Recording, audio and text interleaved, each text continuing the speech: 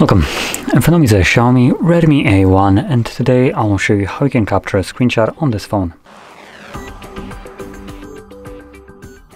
So to get started, you want to open up content that you wish to capture, which I'll be using the home screen as an example for this, so for me it's already open and visible. But for you, obviously open it up and have it visible on the screen. From there, hold the power key and volume down at the same time. As you can see, after a moment, when you let go, it creates a screenshot, which you can see right here with an share and edit option, which will disappear after a moment. There we go. Once it disappears, you can find it, meaning the screenshot, in your gallery application. It will be visible under just the photos as the newest one, or under folders in screenshots. And you can see it right over here. So there we go, that is how you can capture your screenshot and where you find it. And if you found this video helpful, don't forget to hit like, subscribe, and thanks for watching.